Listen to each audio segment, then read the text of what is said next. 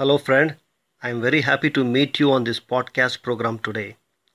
We all like to be prosperous in life and also successful in life. Who doesn't want to be? Tell me. Today, let us look into the importance and duty of meditating on the Word of God. In the Old Testament, Joshua 1:8, we read like this: Do not let this book of the law depart from your mouth. Meditate on it day and night, so that you will be careful to do everything written in it. Then you will be prosperous and successful. Success was not guaranteed unconditionally. God was not here giving Joshua mere good advice, which he would be free to listen, which he would be free to obey or not, as he might desire. But instead, he was giving him a commandment which he was to obey, and that too day and night. That is constantly. It's an ongoing process. And this commandment was not for Joshua alone, but for you and me and for every single believer. Romans 15:4 says, Whatsoever things were written in the past were written to teach us and for us to obey. God told in the book of Jeremiah in chapter 7, Obey me and walk in my ways, that it may go well with you. God expects and demands that we shall be an obedient people, keeping, observing and practicing whatsoever He has commanded us.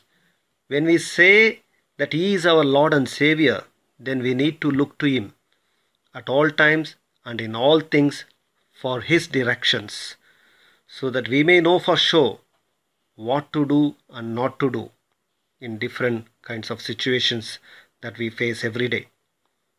He has bought us with a heavy price. He has paid a heavy penalty for us. So He has all the authority to command us to obey. And we simply need to obey Him cheerfully. It was a binding force on Joshua's life, a divine authority. So it should be on our lives too. We need to walk by His word. This book of the law shall not depart from your mouth. This was a warning given to Joshua. It's just not a warning for him alone, but it is for us too. If we really need to please God and be prosperous in whatever we do, then we must come under His guidance. We should come under His authority. You shall meditate on it day and night. It is one of the most important means to receive God's grace and also to grow spiritually. It's not optional whether we obey or not, but obligatory. We have to follow. It is compulsory, something God has commanded us to do. The question now is, how much time do we spend each day reading the Word of God? And then only comes meditating it. Do we faithfully meditate on God's Word on a regular basis? Or do we struggle to read even a single chapter? Many times, not much attention is given for it.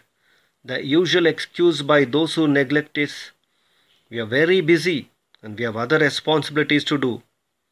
A Christian author, he says like this: if this is your excuse, it means you are acting in your flesh, trying to do things on your own. But God is willing to help us always in all that we do. The real reason is the deceit of our evil heart. It is not lack of time, but lack of heart for the things of God. Jesus said in Matthew 6, Where your treasure is, there your heart will be also.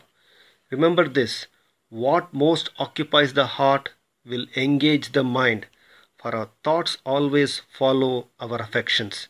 Even the least things are boring, tiresome and burdensome if you have no delight in them.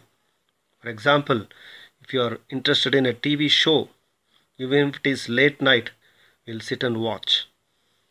In 2 Chronicles 15 we read, If we neglect Him and His word, He will neglect us. In the book of Haggai, God says, Consider your ways. Give careful thought to your ways on how you are living, and change accordingly to my plan. Meditation on the word was not a task, but a joy to the psalmist.